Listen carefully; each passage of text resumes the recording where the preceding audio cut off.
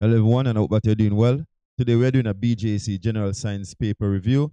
This is a paper 1 from the year 2022.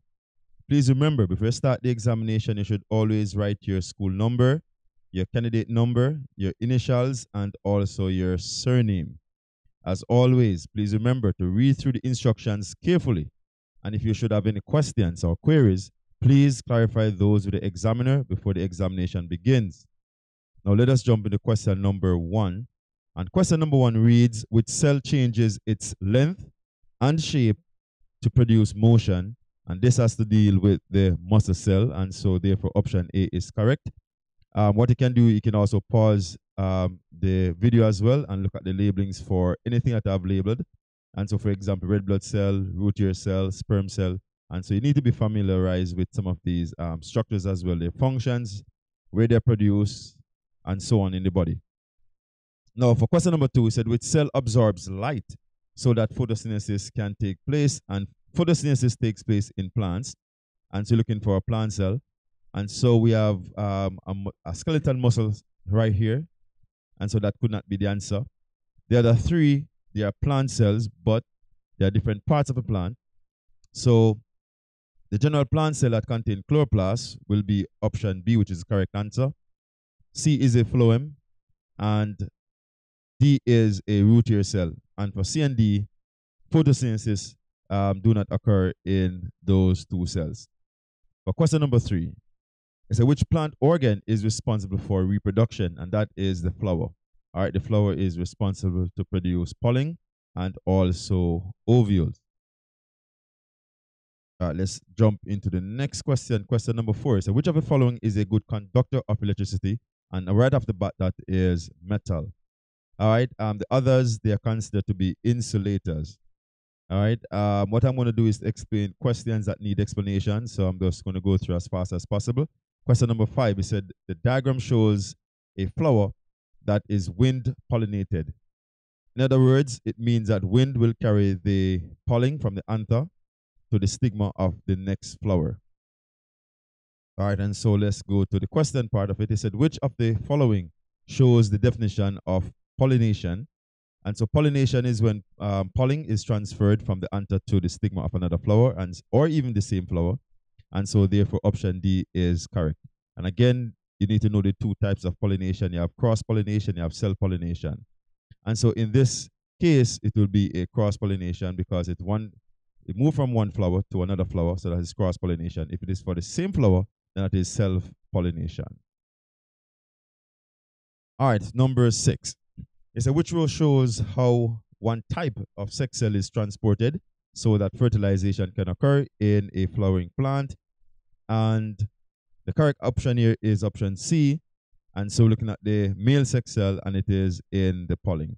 All right, the female sex cell is in the ovary. So no other options are correct. All right, so option C is the correct option there. Question number 7. It said, water molecule is made up of 3 atoms. It said, what is the meaning of the word atom? All right, and before I go to the answer, I just want to point out something here. So even though there are 3 atoms in water, there are only 2 elements, oxygen and hydrogen. All right, so 2 elements, but 3 atoms. So we have 2 atoms of hydrogen and 1 atom of oxygen. All right, so the meaning of atom is the smallest particle of matter. And so therefore option C is correct. For number 8, is that what is the correct chemical formula for table salt? And table salt is sodium chloride. And so therefore option C is correct. CO2 is carbon dioxide, and I know you know that. HCl is hydrochloric acid, and NH3 is ammonia. All right, question number 9. So the chart indicates the pH of different facial washes compared to that of healthy skin. And so let me just go down to the bottom of the chart. And so on the Y, we have the pH measures, and then we have the different facial washes and healthy skin on the X. And so the question asks is to use the pH chart. Let me go up a little bit so you will see the question better. It's to use the pH chart to describe Amlin's facial wash. And so Hamlin's facial wash is 5.5 pH. All right. And so since it's 5.5, then it will be slightly acidic. And I just want to make a point here and notice that acid ranges from 0 to 6. The lower the number is the stronger the acid, right? 7 is neutral, and base or alkaline is from 8 to 14. And so therefore, since amylins is 5.5, it's only slightly acidic. All right? And if even if they have acidic, then that would also work as well. All right? But the lower the number, the stronger the acid. Number 10, it's a which statement accurately describes mass and weight. And so option C is correct that because mass is the amount of matter in a substance. All right, and weight now is a force that depends on gravity. A matter of fact, how to calculate weight, weight is mass times gravity. So let's put that in real quick. So to find weight, weight equals to mg, which is mass times gravity. All right. And remember, please remember that mass, that weight is a force, right? And also what you need to know is that mass never change for the same object. However, weight can change based upon gravity. So if we take something to the moon, the mass remains the same, but the weight will change because gravity is different on the Earth compared to the moon. All right, question number 11 is that which of the following is not an activity that causes animals to become extinct?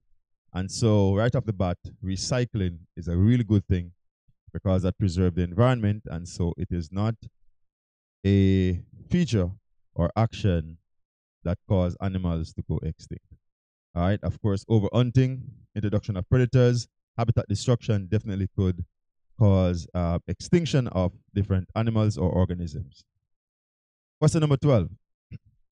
It's a name a simple machine shown in the diagram, and this is a well, very old time type of well, collecting water in well. And so this is a wheel and axle. All right, that's a wheel and axle. That's where turning will take place by an handle and cause an axle to rotate, and that will help to pull the bucket up or release it down into the well. All right, so question number 13. It said, which is an example of a third class lever? And so I just want to point out something right here. To determine the type of levers, you can use the acronym FLE. And so what this means is that any of these in the middle, that determines the type of lever. So let me explain. Now, if you have fulcrum in the middle, then that is a first class. If you have the load in the middle, that's a second class. And if you have E in the middle, which is effort, then that is a third class. So simple, in the order, FLE is based on what is in the middle.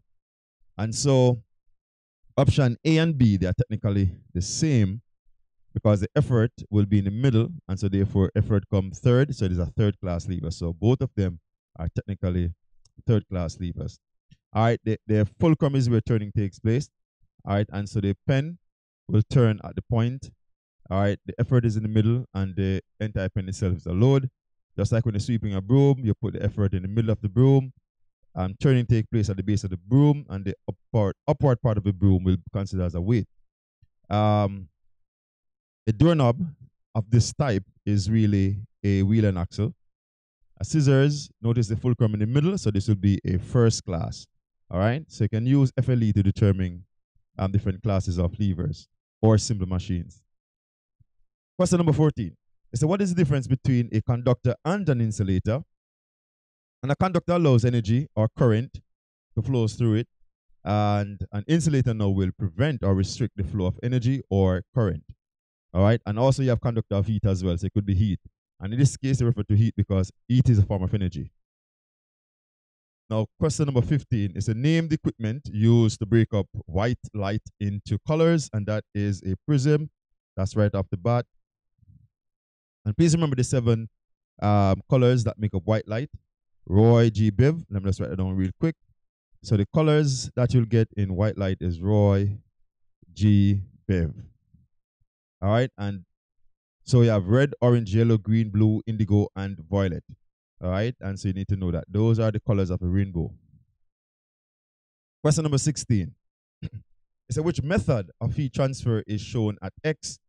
And so at Y we have convection, at Z we have conduction, and at X we have radiation. So you can notice the heat is moving in a form of waves or rays. And so therefore radiation is the correct answer for that one. Question number 17 is which Bahamian ecosystem acts as a buffer from the impact of storms and grows in brackish water. From a sea brackish water, you know that is a mangrove, and so C is a mangrove. So A is like a rocky shore, right? It's almost like a sandy beach, but it's really a rocky shore. If you look closely, we have a coral reef, we have a mangrove, and this is a red mangrove actually. And this is a normal plant, so it could just be a woodland. Question number 18. It said, what phenomenon is shown in the diagram? And notice the man is standing on the bank, you have water, and you have a rock, and he's seeing the rock. And so notice the ray of light, it actually bends. And the bending of light is called refraction. All right, and so bending of light rays or bending of light, that is refraction. All right, so question number 19. So what type of mirror is used by dentists while examining small cavity in the teeth? And so that is a concave, because a concave mirror actually magnifies the object. All right, so that make the object look larger. Question number 20. So what is the function of a circuit breaker? And a circuit breaker is really to actually break a circuit to prevent excess current from flowing, and is a protective device as well to protect your devices or equipment in or appliances in your house. And so what it does is to interrupt electric current when there is too much flow. All right. And so I actually could explain this a little bit simpler.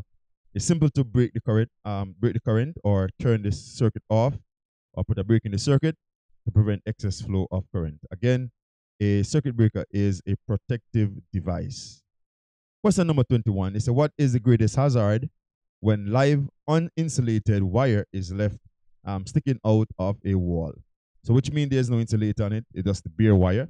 And so therefore it is a possibility of shock, electrical shock. Question number 22 is, which row in the table shows the correct information about herbivores and carnivores? And herbivores eat plants only. So option D is correct, and carnivores, they eat meat only. And remember that omnivores, they eat both plants and animals or meat. Question number 23. This is a relatively easy paper.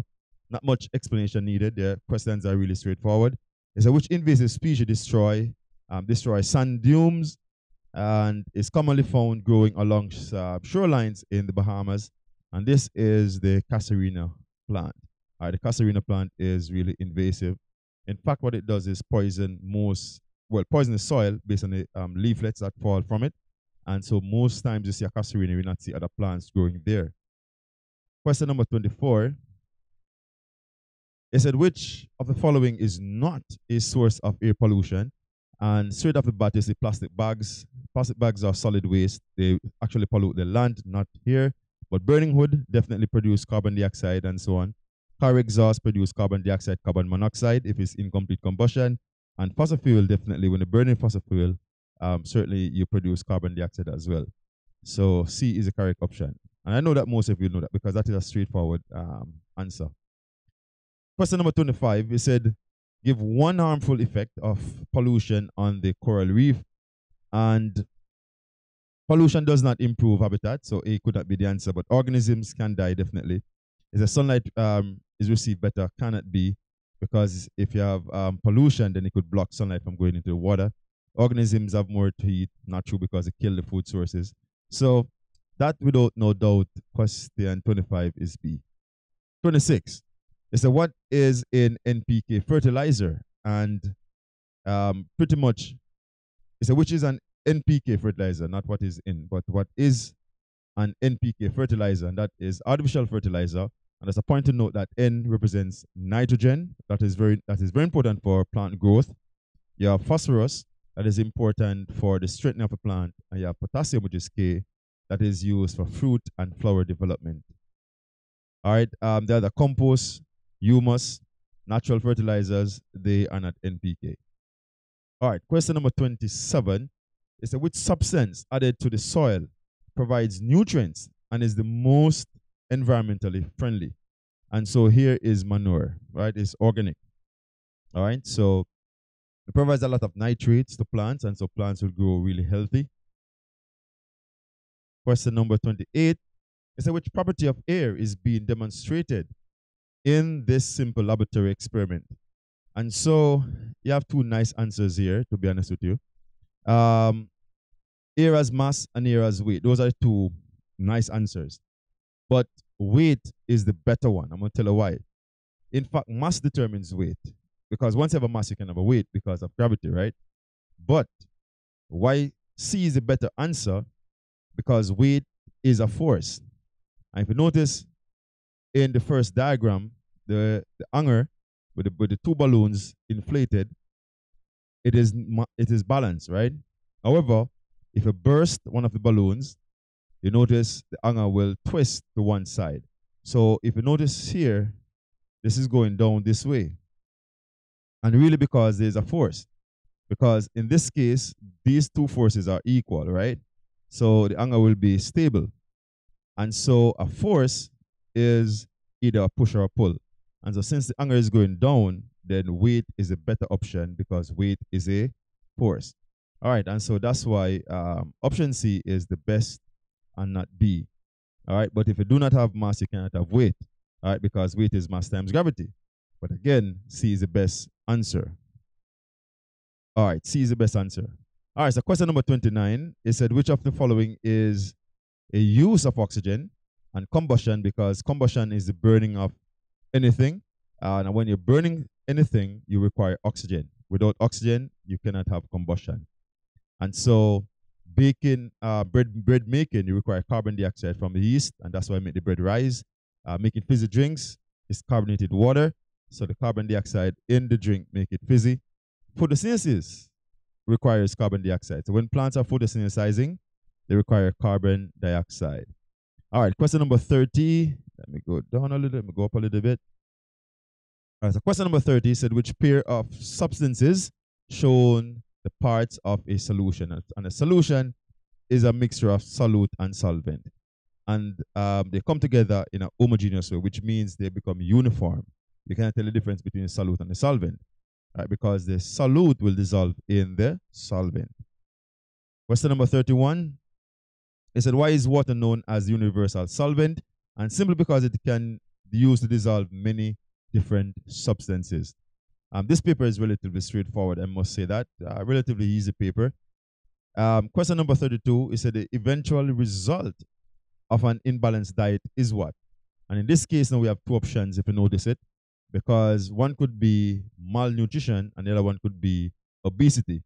And the reason for choosing these two options is that if you have an imbalanced diet, then not getting enough nutrient, then you can be malnourished.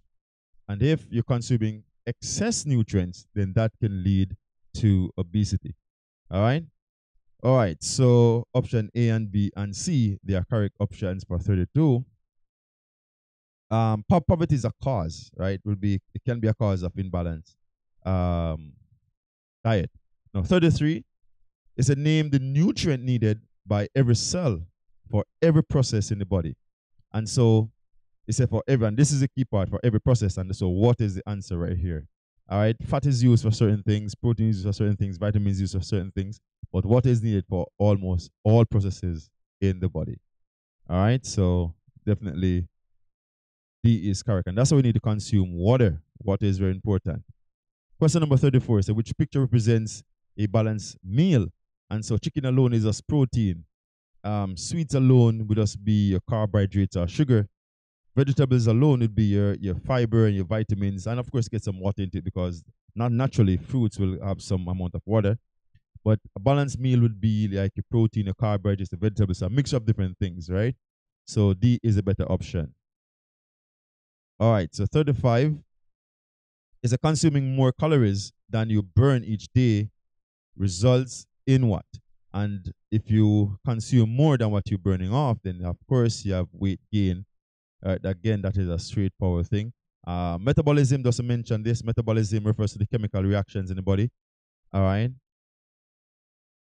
36, it said which structure carries sperm and urine out of the human body. And I label this diagram for you so you can just pause it and go through different labelings to make sure you know the parts and also the functions of those parts. Please do that.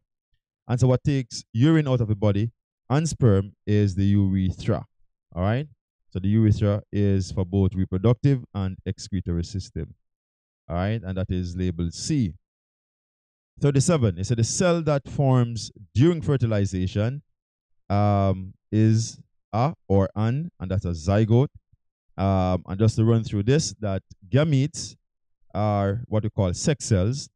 And so sex cells are either eggs or sperms. All right, so we have two types of gamete. So the male gamete is the sperm, and the female gamete is the egg. Once they come together, it's fertilization, and what is formed is a zygote. Zygote turns into embryo. Embryo turns into the fetus. All right, so you need to know that as well. For 38, so which of the following contraceptive method is taken orally and is not a barrier method? And that one is the pill. All right, IUD is a mechanical thing, and an IUD means intrauterine device. All right, condom, diaphragm, they are mechanical contraceptives. 39, which method is suitable to absorb water from food and slow the growth of bacteria? So it's absorb water from food. That's a key part here, and also slow the growth of bacteria.